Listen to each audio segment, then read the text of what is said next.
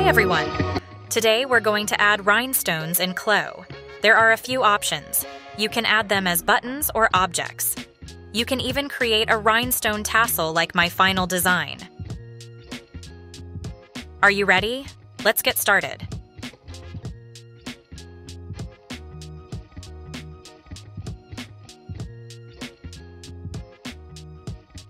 First, when you visit the CLO website, you can download free objects.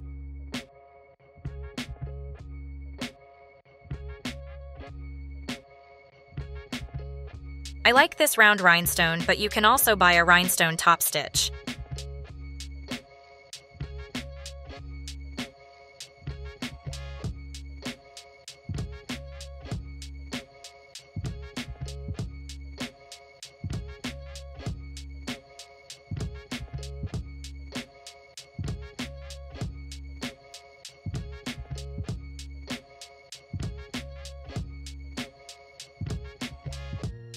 In the next video, we'll figure out how to turn an object into a top stitch. Going back to CLO, let's start by creating a rhinestone effect using buttons. Go to Hardware and Trims and choose Button.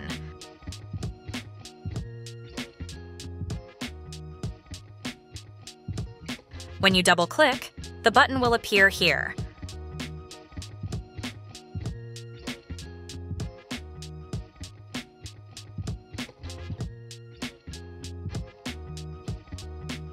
I'm going to set it as glitter, then add the button by clicking.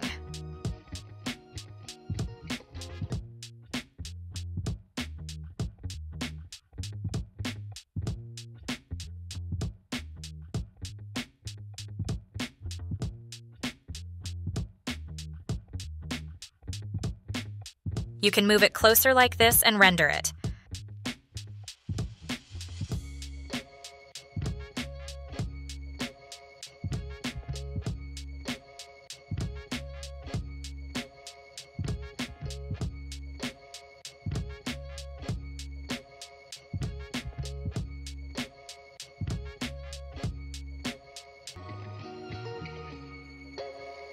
You can also change the type to gem, glass, or glitter light while rendering.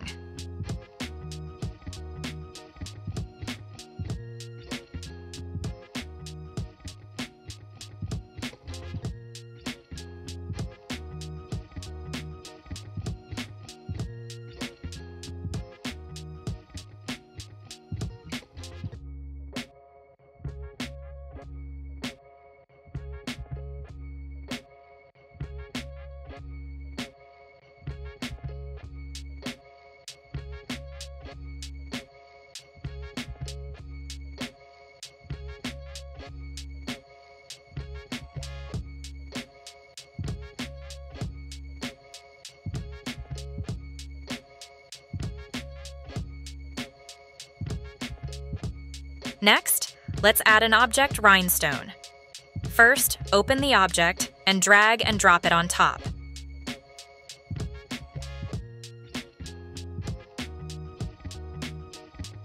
Position your object well and rotate it. Also, adjust the size.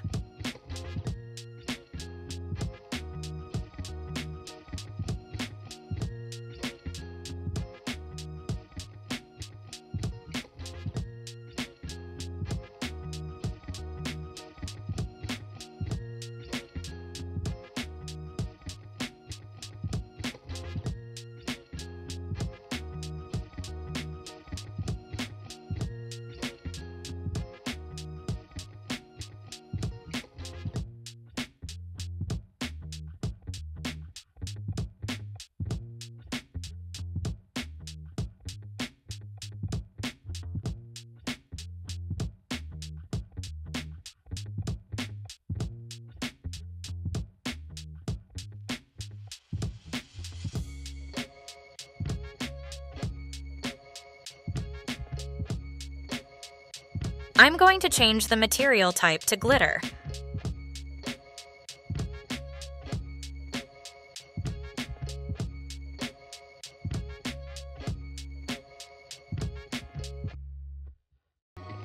But it looks opaque and plastic-like. So I'll add a graphic to the stone part.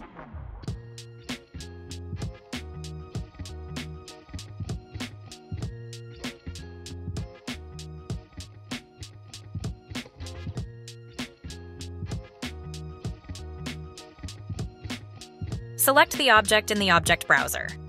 Under Texture, click the Window Shape button. I have a diamond graphic image in my file, so I'll apply it.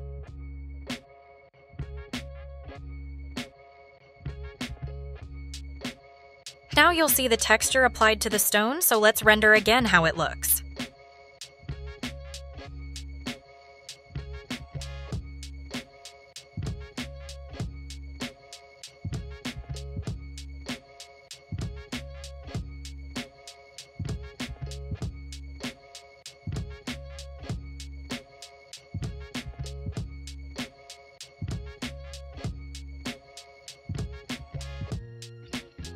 It looks much better, shinier and clearer.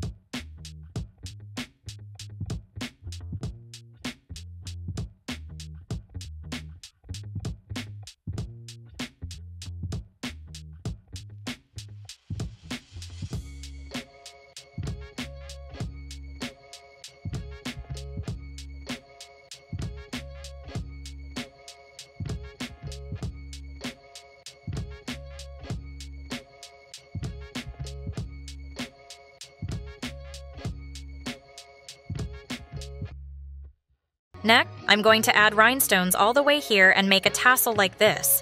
But it's too much work to add each line individually when you want to add a lot. So, I'll show you how to easily add objects all at once in the next video.